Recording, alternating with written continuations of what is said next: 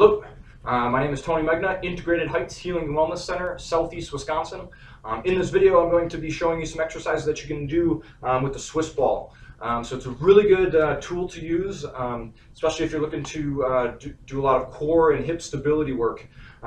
So I like to use it a lot in my preparation for heavy lifting. So heavy squatting, heavy cleaning. You have to activate your core and your hips as well. So this is a really good tool to get your body to begin to stabilize your spine. So it's really good for your abs, really good for your lower back. Follow along, email me with any questions that you may have, but let's get started. So the first one is just a basic, so you're going to be on the ball and you're going to rotate your hands out and you're going to get yourself in push-up position just like this. And so the key here is don't let your hips sag and don't have your hips so far up in the ground. Your body should be in a straight line. So when you're in this position, you have to balance and you have to stabilize your spine. So the first movement that I'm going to have you do is you're going to bring your knee up to your chest and then back down and then up, and then you're going to alternate. So the key here is keep the rest of the body still, and as you march, your core is engaged. Don't think about bringing your knee to the ball. You want to get your knee above the ball. Okay, and don't round your back when you bring your knee to the chest. So your body has to stay straight the entire time. Okay, so once so you're going to do about 10 to 20 each leg, and then you'll go to the next exercise. And so after you activate your core, you're going to lay on the ball. And so see how I'm leaning up against the ball like this? I'm flat-footed to begin with. And what you're going to do is you're going to just straighten your legs and just let your body straighten out over the ball. And then you'll roll forward. So keep your hands right at your shoulders, almost at your ears. So as you reach over your head, you're extending your body and you're looking for a stretch right here in your abdomen. So as you reach, okay, you're looking to stretch and elongate your entire abdomen and your spine. And and also notice that I'm on my heels here, and then you'll come back forward. So it's just a stretch. Don't think too much about the number, as it is just trying to open up your chest, open up your spine, and stretching out your abdomen. Okay. And so the next one, you're going to come back to the push-up position.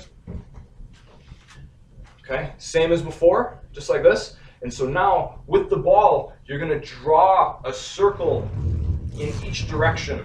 So you'll circle it, and then you'll circle it the other direction. And so as you move this, you're changing the center of balance of your body as it's being supported. And so it's really going to get you to engage your core. Okay, so that's the next movement. So with your hands, you're circling the ball, but the rest of you doesn't move. Okay, so you're going to do 10 in one direction and then 10 in the other. Okay, so then we'll switch positions again. So we're going back and forth between a strength exercise for your core and then a mobility exercise. So you get the combination of both. All right, so the next one, you're on your back, and notice how I'm on my toes here.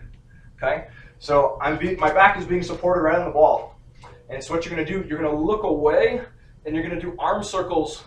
Okay, let your arm just circle up and around, and you're going to go in each direction. And again, the number isn't so important as the range of motion, and you're just trying to unwind all the tension that you have in your shoulder. Okay, but you're also activating your glutes as well because you're on your toes here. So try to keep your hips up as high as you can, and you're just doing arm circles. Okay, and so that's the next one.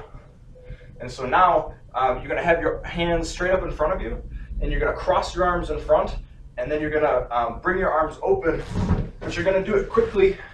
So it's a dynamic stretch. So you're going to let your arms just drop, and you're opening, and almost like you're flinging your arms open.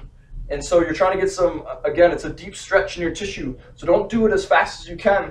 Just let your arms drop, and it should just nicely bounce up and down. And again, it's just a nice little stretch for your shoulder. But again, be careful with that one, because if you do it too fast, you're going to pull your pec. Okay, so nice and easy. So make sure that your shoulders are loosened up before you start to do this one. Okay. Next one, you're going to come into a push-up position, same as before. So again, get your body in line, okay? And then you're going to work into doing a push-up off of the ball. So you'll bring your chest all the way down, and then you'll come all the way up. Slower the better, okay? Slower the better, okay? If that's too easy, you can put your feet up on a box like this. Stabilize, you'll come down, and then you'll push yourself back up, just like that. Nice and easy. Okay. So now the next one, you're going to come on the ball, or you're going to be on the other side of the ball. So you'll start on your knees. This one's for your shoulders and your upper back. So you're going to place your hands right on the ball, just like this. Okay. And what you're going to do is you're going to roll the ball forward, and you're going to let your head drop below your arms here, and you can rock the ball back and forth. But you're looking for a stretch up here on your arm, and your arm is all the way extended. But you can see, because I have my hands on the top of the ball, my head is able to go below my shoulders and get a nice stretch there. Okay, you can do one, rock it back and forth. You can go out of the stretch, and you can come back into the stretch like this. Okay, just like that. Okay, we'll go two more. So the next one, you're gonna start on your back. So this one's for your hamstrings. You're gonna have your hands at the side. You're gonna lay all the way back. So from there, you're gonna start with your feet right on top of the ball, and you're gonna bridge your hips off the ball. So make sure you get your hips high, your heels are on the ball, and what you're gonna do is you're gonna pull your heels to your butt as you bend your knees. So it's a hamstring curl, just like that. So you can start it with two legs. If it's too easy, you can pull one leg into your chest, just like this, and you're stabilized, and you can do it with just one leg, just like that. See that?